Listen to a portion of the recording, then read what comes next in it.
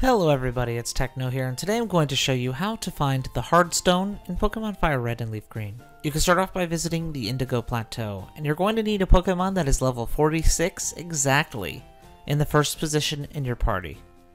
Make sure you have that, and you're also going to need a Pokemon that can use Thief, which you can get the TM for that by checking the description. It'll show you the link to the guide on its location.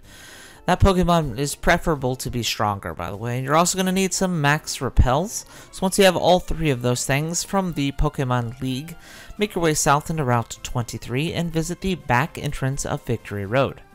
Once you visit this room, just continue onward towards the nearby ladder that leads you upstairs. And in this room here, you can go ahead and spray your max repel. Spraying the max repel filters out any Pokemon that isn't Onix, so you're looking for Onix, and basically Onix have a natural 5% chance of holding the hard stone.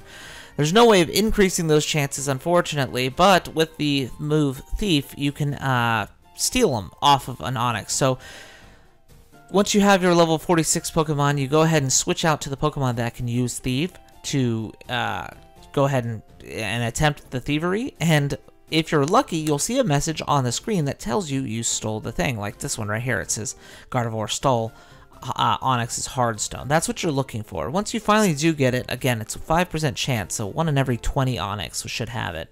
You just take it off of the Pokemon and then put it in your bag, and that's pretty much it, guys.